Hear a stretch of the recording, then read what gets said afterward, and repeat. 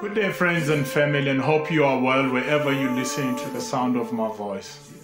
I'm very concerned and very troubled in my heart, and this concerns the controversial song, Kill the Farmer, Kill the Boer.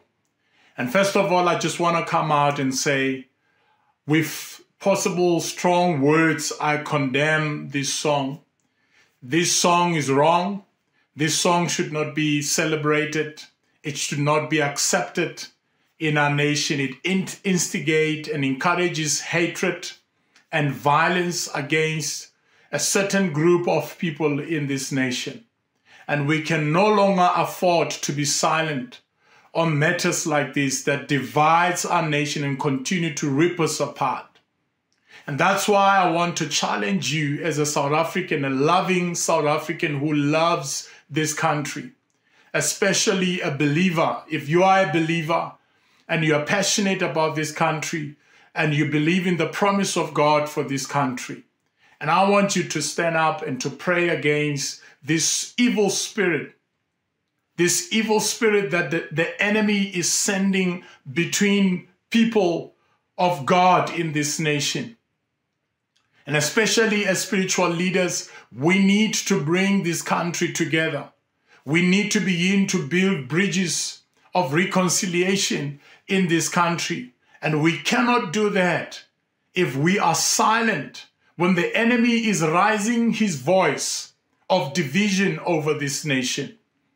Imagine if a group of farmers decides to come up with a song, Kill the Blacks, Kill the Africans. How would you feel as a black person when you hear a song being celebrated, a song that instigates violence against you as a people? Come on, South Africa, we are better than this. Add your voice today. Make sure that you do this not only for you, not only for the peace of South Africa, but also for the prosperity of the next generation. We owe it to our children. We cannot continue teaching our children and young people hatred in this country. It's all in our hands. What are you going to do about it? There is a silent majority in this country, and these are men and women who believes in a new South Africa. It's men and women who are passionate about this country and who wants to see this country work. And that is the silent majority that needs to stand up and rise up in this time. And I know God has got a great plan and purpose for this nation. There is a prophetic word of God over South Africa. And no spear fashioned and designed against this nation shall prosper. But we need to stand up as the gatekeepers of this nation. We cannot afford to be silent, church.